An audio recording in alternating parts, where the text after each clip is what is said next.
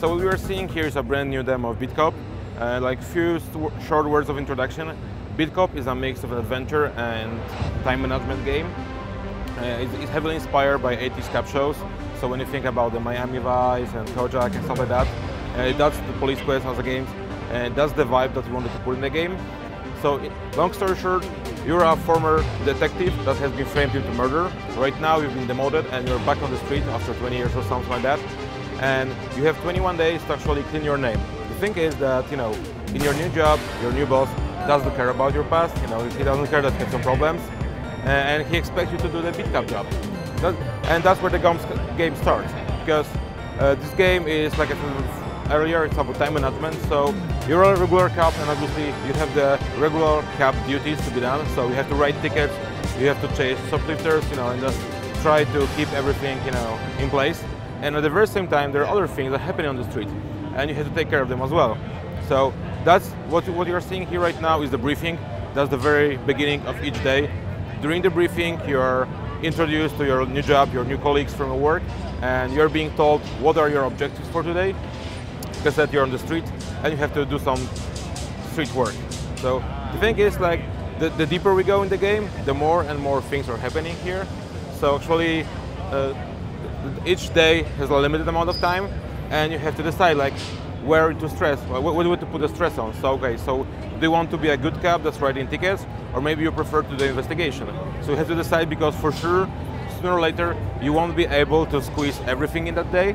So you have to make some decisions, and depending on those decisions, it will change the outcome of the game, because the game dynamically reacts to what you are doing. So for example, if you are good with people and if you are doing good things, they may like you, and some new opportunities may come up.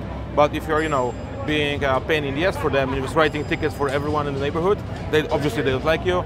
They will never have information like that. So the game reacts and responds to what you are doing. So here right now, we get the list of things. It's the very first day on the district, so obviously we have to, meet the people. We have to talk with them. Actually, you have to recall how it used to be when you were a beat cop. So writing tickets, all that dual work. Because you've been a detective, you've been doing interesting stuff, and now you're back on the street. So let's go to the streets.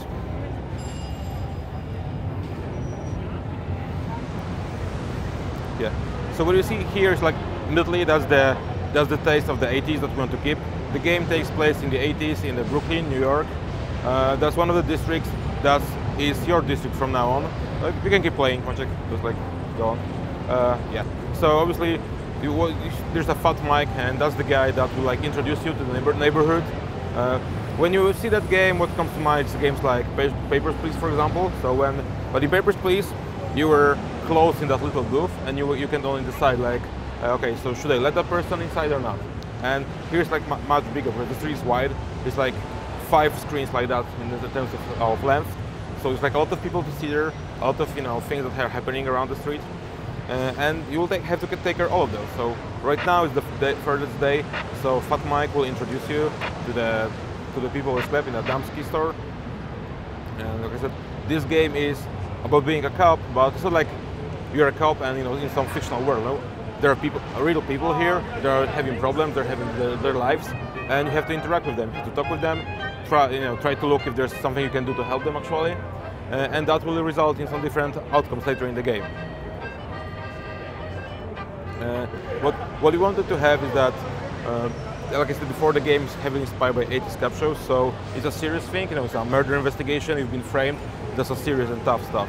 But then again, we wanted to keep the vibe of those movies, so there's like a lot of witty comebacks, one-liners, kind of offensive jokes, because we didn't want to make like the PC proper game, but we rather prefer to stick to the original mood of those times, and that we have in the game. So so there's Peep Show, and there are strange things can happen in the Peep Show, but that's how the Peep Shows work.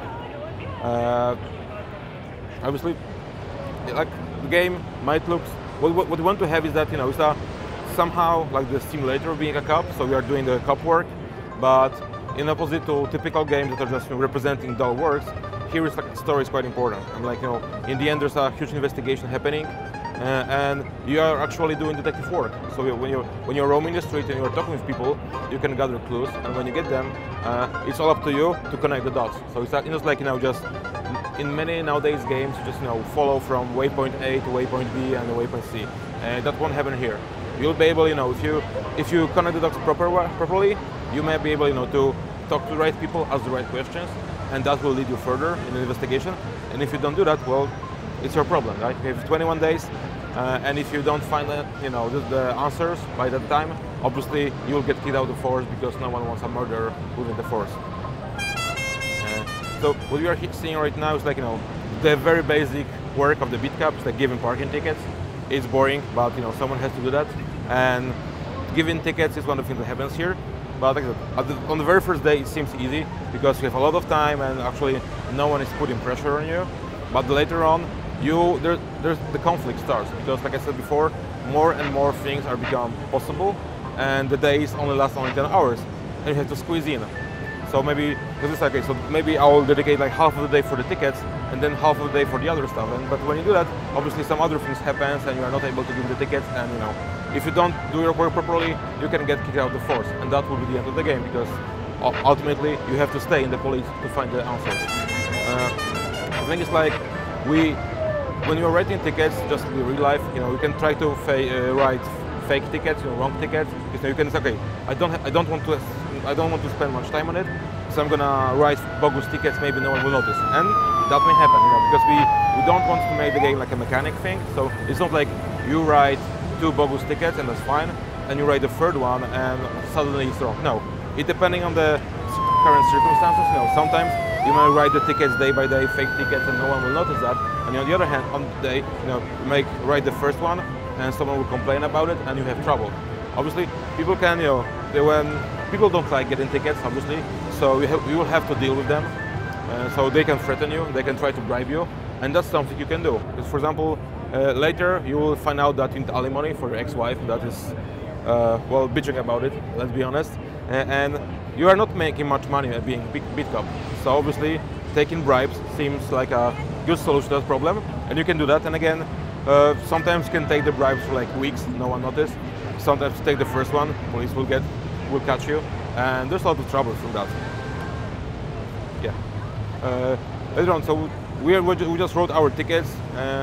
For first tickets, we are just almost done with meeting other people, and you see, we wanted to put a different mood in all those places. So when you go like here to the pharmacy, the drugstore, the guy is apparently some like ex-Nazi that escaped war, and suddenly he's running drugstore here.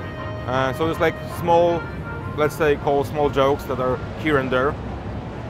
But it's really important to know your district because everything happens here, right? There are like, I think, almost 20 locations that you can enter, I think.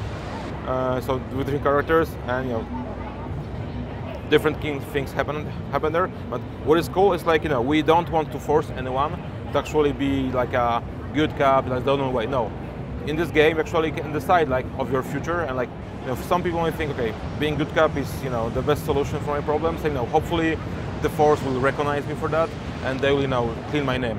But you can think, okay, the cops obviously won't help me anymore, so I'll go side with Mafia, because Mafia, they have money, they have resources, and that's actually something that may help you to reach your ultimate goal. And you can do that. Obviously, if you start working with Mafia, the police won't be happy to have to hide from that. And it's like, in the end, after a few days, you realize that being on the street is like navigating through murky waters, because there are different factions here, and everyone is like fighting for their interest, and you're in the middle of that. And actually, everyone wants to crush you. So you have to find some allies, you have to make some enemies, and that's important. But then again, when you're making enemies, you can't cross some borders, because, for example, Mafia may decide they want to kill you because you're a problem for them.